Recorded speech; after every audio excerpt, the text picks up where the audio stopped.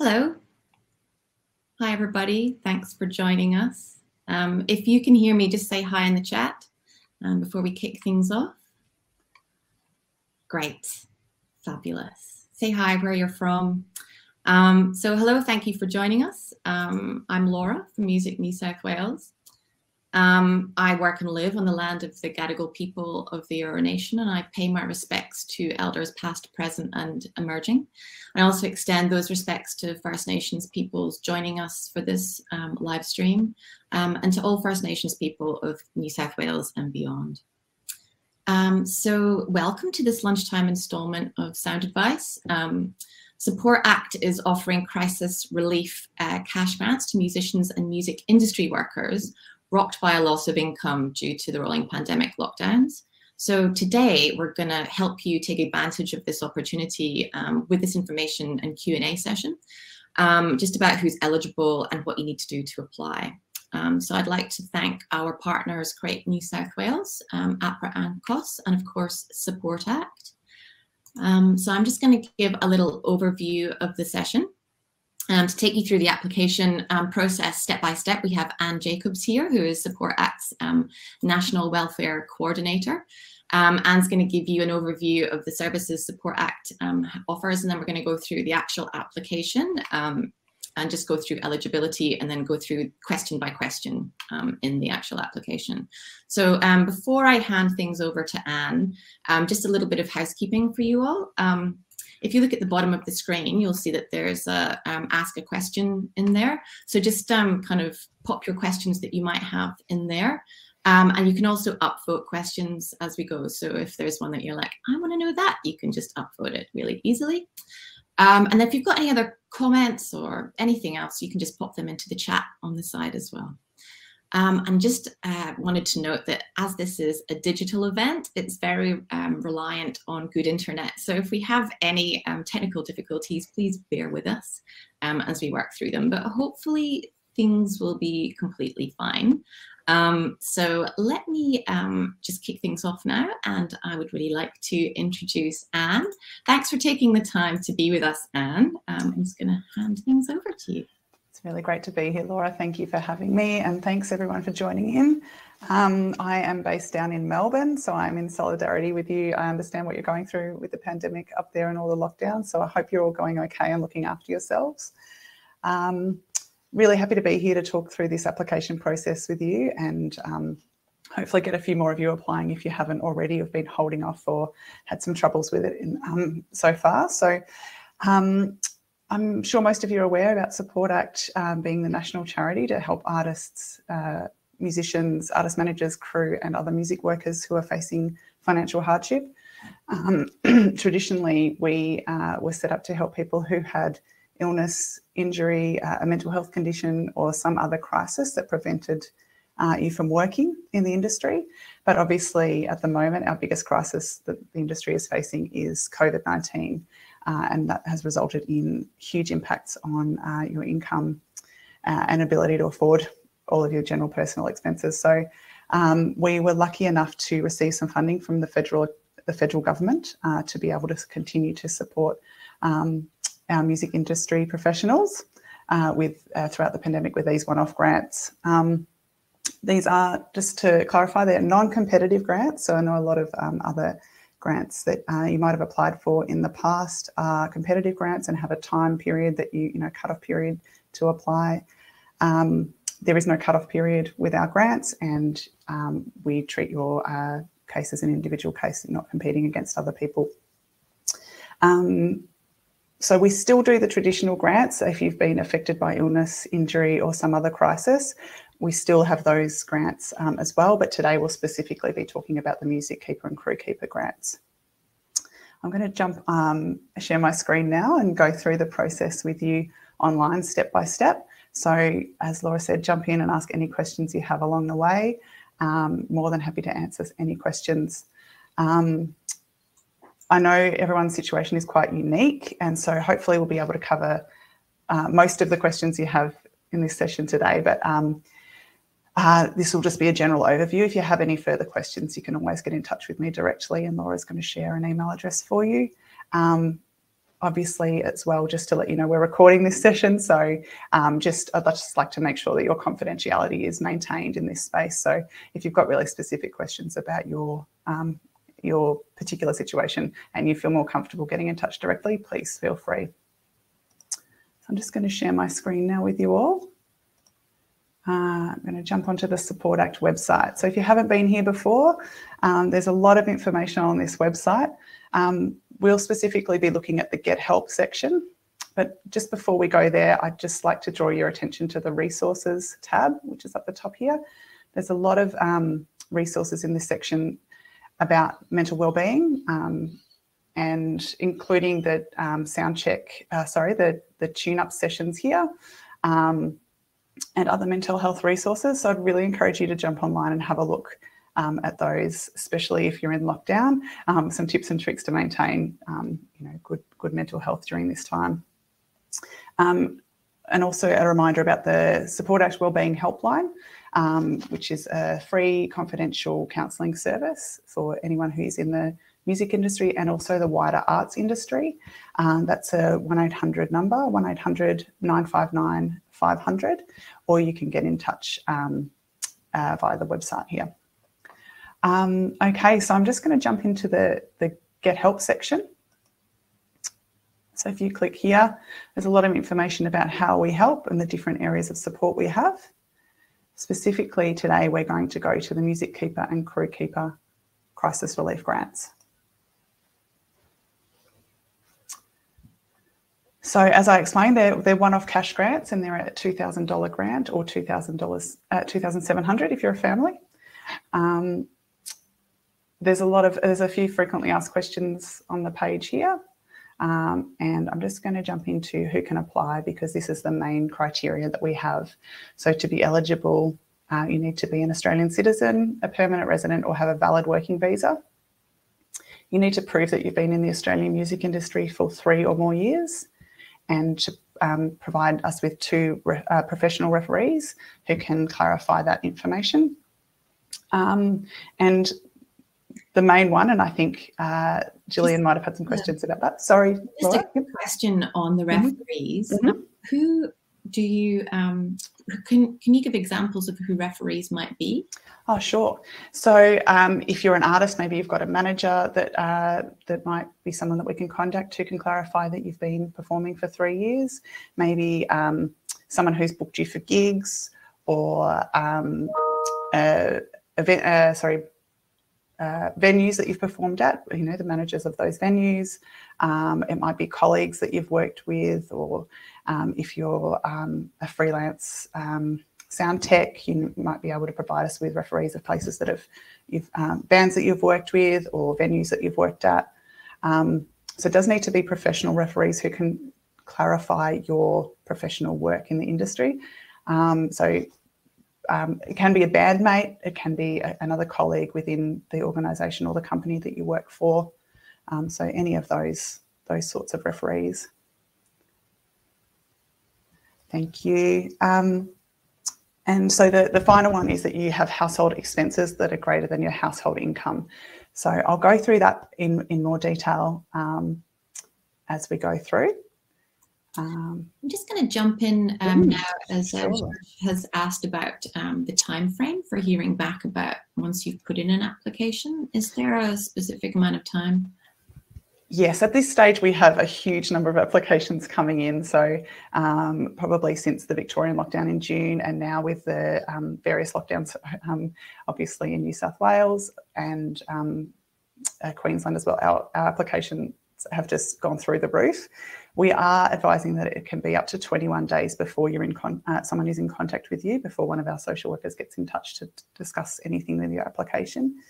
And then once that's approved, your grant is approved, then there's just a bit of time before we can get that payment to your bank account. So we say it could be up to 14 days. We are getting through them a lot quicker, and we have brought some more staff on board recently to get through those applications a bit quicker. But it can be around that time frame, around 3 weeks before we get in touch. Thank you. Thanks, Laura. Keep the questions coming, more than happy to answer them. Okay, so we'll jump to the application form now. Okay, there's a little bit of information at the start and some clarification here. My hot tip here, everybody, is to do a little bit of preparation before you start the application. That can be getting your bank statement, your PDF bank statement for your personal bank account saved and ready to go, and also calculating your income and your expenses before the fact, before you start. What can be helpful here is under this expenses tab, there is a spreadsheet calculator. I'm just going to jump into that now. Ooh, there we go. So this is a calculator. You can open it. You do have to download it and open it as an Excel document. And I'll just scroll down to here. This is the expenses section. These are all the expenses that we ask about in your application. And this will help you calculate say your annual expenses into a fortnightly amount. This will be a little bit clunky, but I am actually going to stop sharing and jump into the actual Excel document.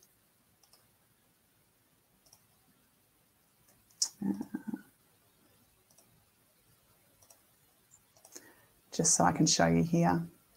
Okay, hopefully you can all see that okay. So I'll just show you an example here. This column F is the column that calculates a fortnightly amount. So for instance, if you type into the utilities section how much you're paying quarterly on your utilities, that will calculate how much it is in a fortnightly amount.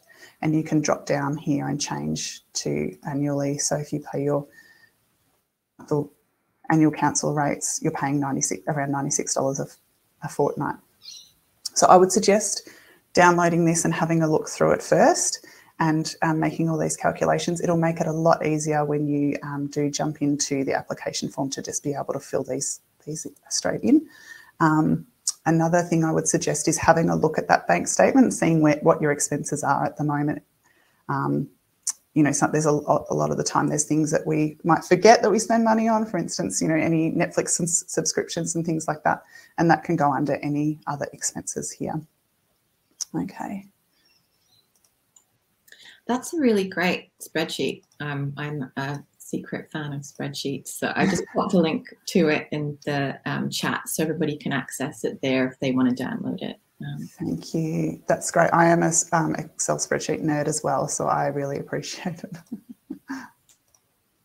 Oh, sorry about that. I'm just going to jump back into, it's taken me on a little journey. Just share this one with you again. Okay. So we'll get started now. So I'll just pop in my details. Some of these, you know, obviously I'll just whip through these ones that you'll all be able to answer without any assistance. Obviously, like most forms, the asterisk means they're questions you have to answer. And if you don't answer them, it will stop you from being able to move forward. So on the front page, there are the 5 questions for the 5 eligibility criteria. So are you a citizen? Have you worked professionally in music? Can you provide 2 professional referees? Are you struggling financially because of loss of work? And are your household expenses more than your household income? If you select no on any of these questions, you'll see that the next button isn't there. So that means you're not actually eligible. But if you select yes, you do meet the criteria for a grant, so you can start clicking forward. There is a save for later button that will bring up, I'm not going to do it now because it will make me start through to the start again, but if you click on that, it'll bring up a link and then you can email that to yourself. So there's a little bit of information here about that.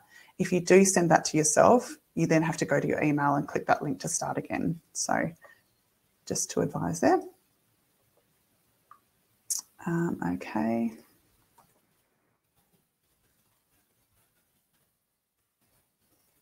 Let's flip through these ones. If you do identify as Aboriginal or Torres Strait Islander, it'll bring up another section to pop in your tribal clan group. Again, we ask all these general questions. They're mainly for stats information for us. If you click other here, you can enter a different genre. Yes, you're applying because of COVID. If you receive JobKeeper or not, again, that's not going to affect your eligibility, but just good for us to know. And you'll be selecting that you heard about this through a state or territory music association. Here are your residential address details. These details need to match what's on your bank account. If we need further information, ID information will come back to you, but that's just something to know.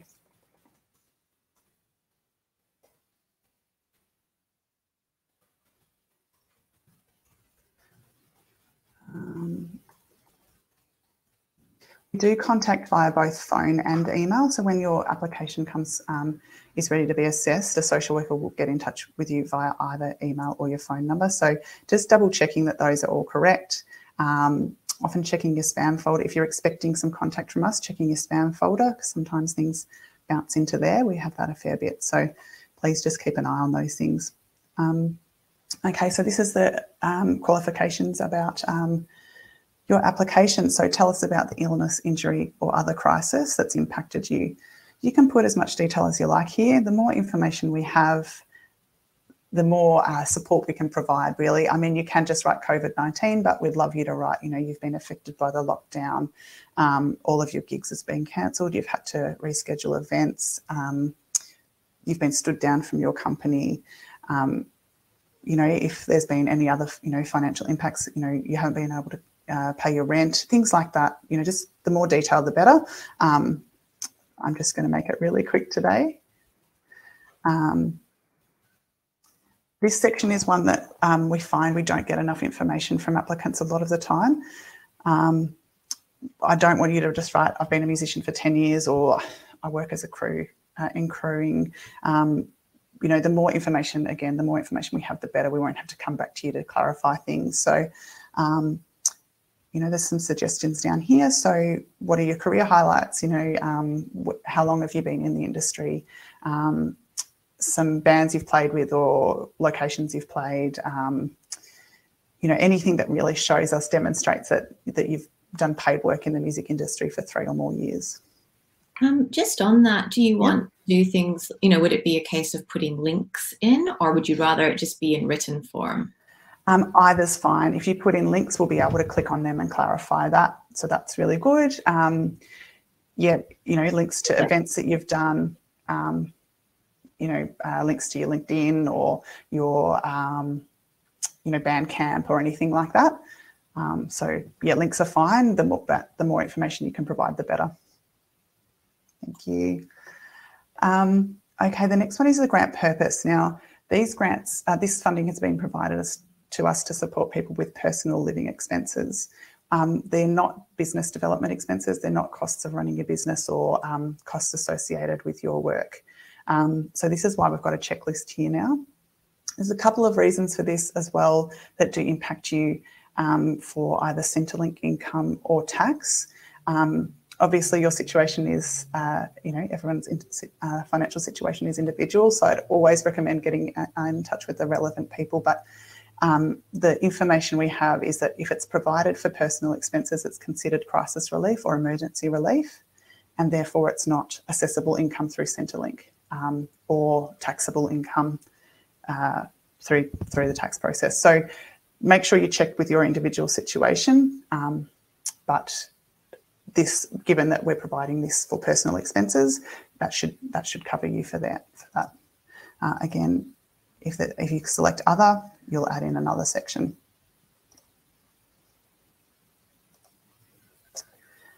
Okay, so here's the referees section. So people that you've worked professionally in within music. Sometimes we do, if we haven't been able to get enough information about your professional career, we will get in touch with your referees. We'll just get in touch to clarify your work in music. We're not talking about your situation or any of the other information you've provided. So it's all just about checking, hey, has Anne been in the, you know, working, she said she's worked with you for 3 years. Can you clarify? Would you say it's worth making sure that the referees know that you're putting in this application? I would suggest, I think that's always a good idea. Generally, we will check with you before contacting them. We don't always have the capacity and the time to do that. So if we haven't heard from you, we might get in touch with them. So it would be good for them to know that they might be contacted. I think that's generally a good idea. Thanks, Laura. I have a few questions that have come up, but I think I might wait until we get into another section before I ask them, where I think it'll be more relevant. Okay, thank you. Thanks for asking your questions. I see them. Great. Again, these are all asterisk questions, so you will have to answer them before you can continue on. I'm just going to show you what happens if you don't fill that one in. So it just pop up and say there's a problem with your submission. So errors have been highlighted, and then that will be the highlighted section down there. Often people find that they can't move on, but they're not sure why, and it can be really hard if you're doing it on a phone, for example. So that will often be a reason why you can't move forward there. Okay, so this is annual income. Again, use the currency that you're applying in. I'm assuming most of you are in Australia, so just go with with the Australian currency. But if you're based overseas, for anyone watching later on, please put in the currency that you're of the country you're living in. So income here, we ask for both income and expenses in fortnightly amounts, as I mentioned, and that's where that spreadsheet can be really helpful. Obviously, your income is probably really limited at the moment, or you've had some work a couple of months ago but you haven't had anything recently, or you're expecting to not have any going forward. So you can take an average. I generally suggest look at what your income has been over the past 3 months and divide that by 6 fortnights and come up with an amount there, a fortnightly amount there. It's your current situation, so don't look at your taxes from the last financial year or the year before or anything, or what you were earning pre-COVID. We're wanting a snapshot of your current financial situation. I'll pop in pension government benefit. We'll bring up which one you're on. If you get any royalties, if you get any other income, superannuation income, dividends, anything like that, you can pop that in there. Now, we do ask for your partner income if you are living with your partner in a household where you share your income and you share your expenses. If you live with a partner but you keep your finances separate, feel free to leave their income out, and you can write that in the free text section before what your situation is. But if you live with a partner and you share your income and you share your expenses, we'd like to see their income and expenses as well. And that's actually probably a good point for me to ask. Danielle was asking about household income. It prevents her from being eligible. She's still responsible for her share of living expense payments, which exceeds the income. But in short, her partner's income doesn't affect how much they personally are required to contribute to expenses. Yep. So is that, I think you kind of just answered that then. Even if they do have a partner, if it doesn't impact. Yes, yep. So in Daniel's situation, it sounds like, sorry, I've just got a bit of a croaky throat. If you are still required to pay your part of the household expenses, Daniel, please feel free to just pop your income in. A lot of people, we do have a lot of people who live in that situation where they keep their finances separate. So just put your household income in, or your personal income in, and just your personal expenses. Great, thank you. And I've timestamped that, so you can go back and check that question. Wonderful. Afterwards. Thank you. Great question. That is one that we do get a lot, so thanks for clarifying that. So you'll see that it manually does a calculation here. Oh, sorry, it automatically does a calculation here for you of what your total annual income is, and then also what your partner is receiving as well.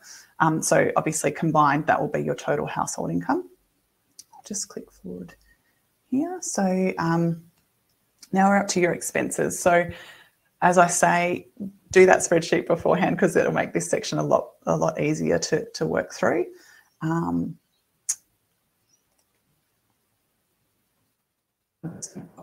Random figures here. Questions again now. One is if your income just covers, this was Caitlin asking, if your income just covers your expenses or covers 55%, is there a consideration on a case-by-case basis? I would suggest that you pop your application in anyway. Our social workers will get in touch with you to talk through. They'll ask you to clarify things. There might be some expenses that you haven't thought about. There might be some calculations you've done that aren't quite right. If it's just covering and you've got some debt, we might consider that anyway. I think generally what happens if you're just breaking even, there's probably some expenses that you haven't considered, and that might just tip you over the edge, over into being eligible. So I pop it in anyway, just so you can, have that contact with a social worker to talk through your particular situation, and we can make some considerations around that. Generally, if it's clear your income is covering your expenses, that will just mean that you're ineligible, unfortunately. Great, thanks for that. Thanks for asking that question, Caitlin. Thank you. Okay, so I'll just pop some random figures in here. Insurance premiums, obviously, sometimes you get a yearly amount. You can divide that by the 26 fortnights. Sometimes it's just coming out of your, might be a direct debit for your health insurance. Again, utilities being electricity, gas and water expenses. This is one I would often suggest, can be a bit tricky. So working out your, using that spreadsheet to work out what you pay fortnightly.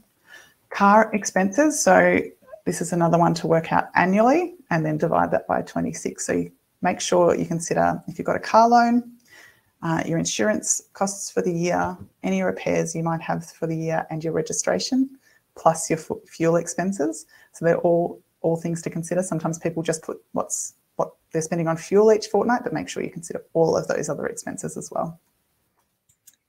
I just have another question. Caitlin asks, as you have to kind of average out the 3 months, but they've lost income for all of this, the new way that just restrictions. So does that mean that it would just be zero?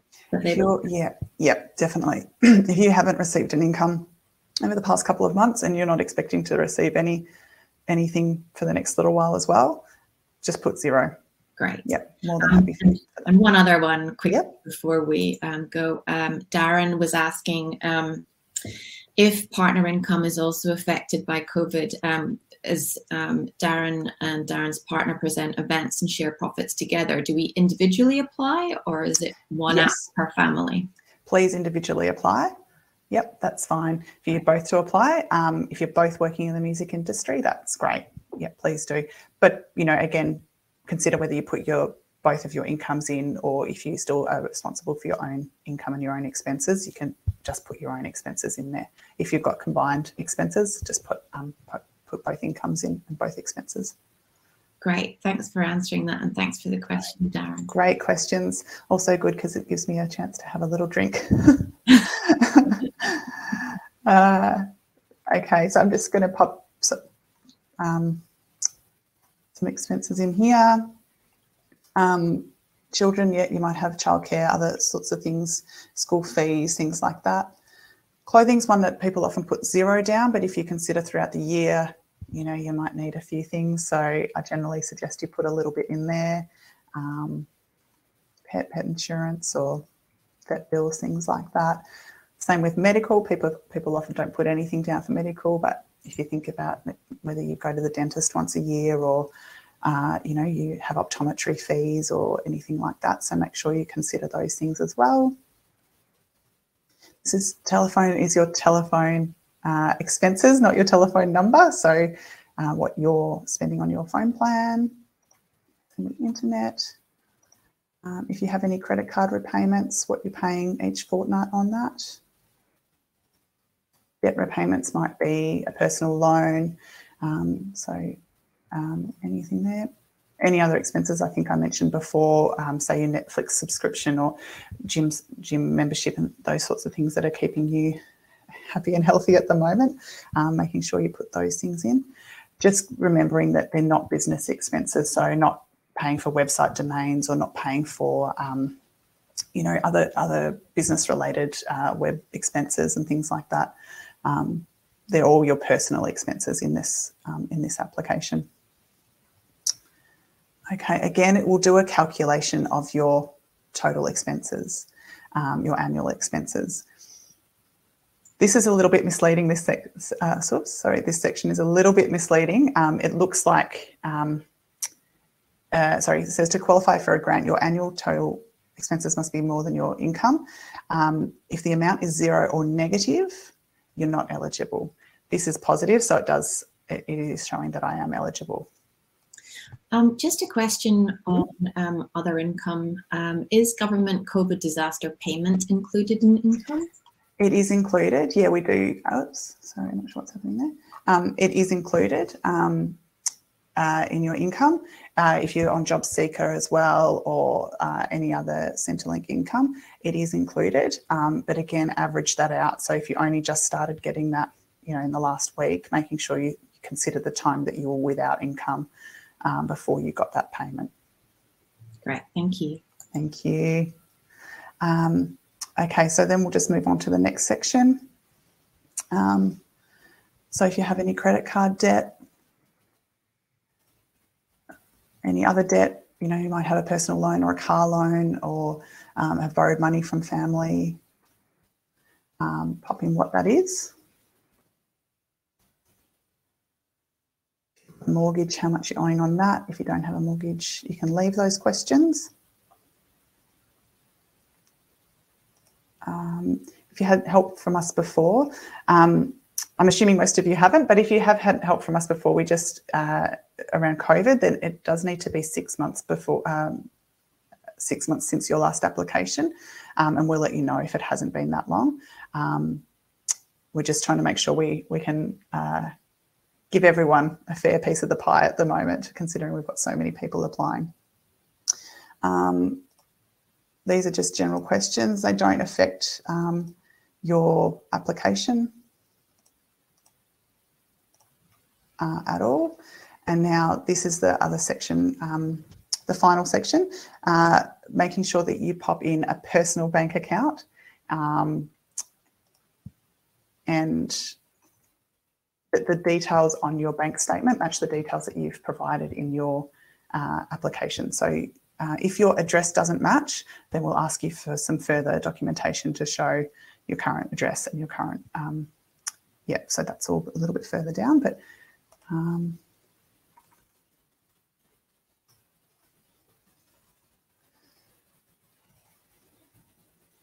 okay, so you have to pop a file in here. I did download one the other day. And yes, if you have, so as I said, if your current address isn't the same on your application as it is on your bank statement, then we'll just ask you to pop some further proof of ID or license or something similar there. Okay.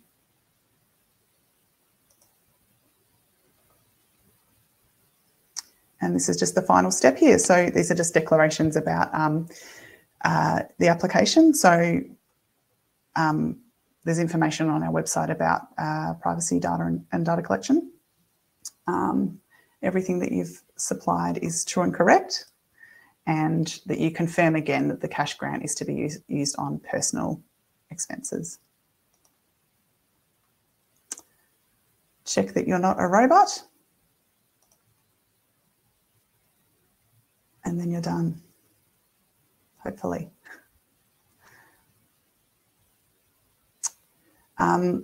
Sometimes you find that you can't, it won't go through, and it looks like it's going to prove me right now. Oh, no, there we go. You can sometimes go back and it sort of resets and you go previous and then click forward. If you do go click previous and then move forward again, it keeps all your information. So that's really good to know that you haven't lost all of that information. As I say, it's around 21 days before we're able to get in touch, or we're saying around 21 days. It's a little bit quicker at the moment. If you do have any questions in the meantime, you feel free to give us a call or email. If it's just checking on your application wanting to supply some more information, I suggest you just wait until the social worker calls you and gets in touch, because they're just going to be asking you the same questions anyway. If you send that information through to the support email address, it might get lost in the ether somewhere, just with the high volume of emails and applications we're getting at the moment. So just hold along as long as you can. I know that everyone's in a really desperate situation at the moment, but we are getting through the applications, and we'll get to you as quick as possible. Great, thanks so much, Anne. Does anyone have any other questions? I can see a few still in the question section, but while I have a look at them, just if anyone's got anything else that they want to ask Anne while we're here, please just ask away in either the chat or the question section. Margie Bowman asked, just wanted to check, received an email today saying that this was musician or industry workers affected by lockdowns. If you have received COVID crisis music keeper grants previously due to COVID impacts, can you actually apply again as if it's a new grant? You can, as long as it's been 6 months since your previous application. Okay, so we are asking that people do wait that 6 months, just because we have so many people who are applying for the first time. We want to make sure that we get to as many people as possible. We do have people who have applied, second time, and we are getting to those people, getting to you as well. But we do just ask that it's been 6 months, just to make it a bit more equitable. Great. And then Caitlin also asked, will there be further grants to be assessed down the line if COVID continues? This is all subject to funding, Caitlin. So as long as we've got the money, we'll be continuing to distribute that out as quickly as possible to everyone. At this stage, we are getting through it. We do have hundreds of applications coming through a week, so we are working through them pretty quickly. We do have a really great social work team at the moment, but yes, hopefully, subject to funding, we'll be able to provide everyone with further grants after that 6 month period. If anything changes there, we'll be sure to advertise that information as soon as we can, pop that on our website and social media, etc. Great. We had a couple of other questions that I haven't got to, but I think we've actually answered them for Caitlin and Gillian. But if that's not the case, please pop something in the comments. Otherwise, I think that's everything. Yeah, do you have anything else you want to add, Anne? No, not at all, but please get in touch if you have any other questions about your particular situation. More than happy to help you out there. And also, please remember about the Wellbeing Helpline. It's a really tough time, especially when you're in lockdown and with that sort of no end in sight. And as I say, as a Melburnian, I really empathise with you there. Please get in touch with someone and talk to someone on the Wellbeing Helpline. Do it now before it gets too far ahead. Just check in with someone, have a bit of a chat about how you're feeling. It's a really great resource for you. Great. Basically just want to say a massive thank you to Anne for taking us through the application step by step. That was really helpful. So a big thank you, and thanks to Support Act as well, just on all the work that you do. It's pretty amazing. And thank you everybody for turning up. This video will actually be available that you can access after and check any of the things. Paul, I think we've answered your questions at the beginning of the video, so please just pop back in and to the link and you can check it in there. And yeah, thank you everyone for joining us. Thanks, Laura. Thanks, everyone. Bye.